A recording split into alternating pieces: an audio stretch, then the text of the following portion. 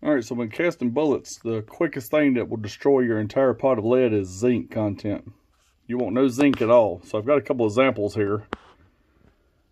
Got an ingot that I've cast.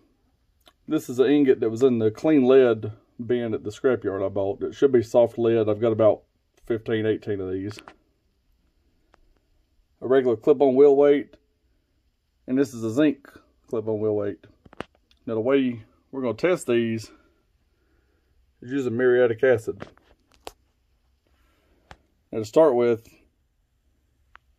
you'll need to make some scratches like that so it can get down to the bare metal and through any oxidation or anything on the surface. See some scratches there. Scratches there, because lead will oxidize over time. And some of these wheel weights will have some type of a coating on them. So you want to get through that. Alright, I apologize for any camera shake. I'm going to try to do this one-handed. Using a straw to get this a small amount out. I do have ventilation out here. First we'll put a drop on this. And then one on this. Or more than a drop. A little bit on this. Well, it was quite a bit, but that's fine. And one on that.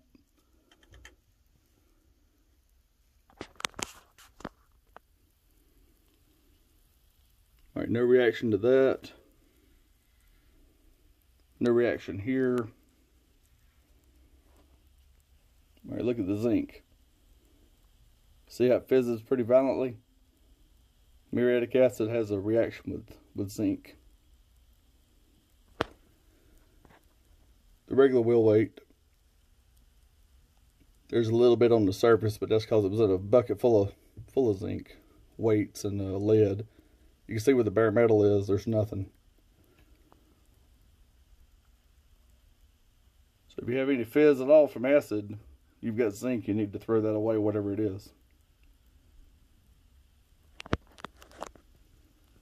You can see from this one.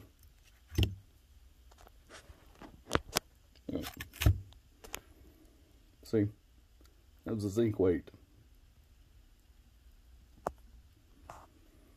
Check the others one more time. Nothing there. Nothing there. And nothing there.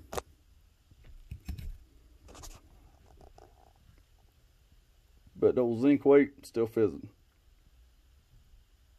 And of course you'll want to use a lot of ventilation or respirator when doing this. I've got ventilation out here. I've got a small fan running, garage doors open, so there's really nothing to breathe here.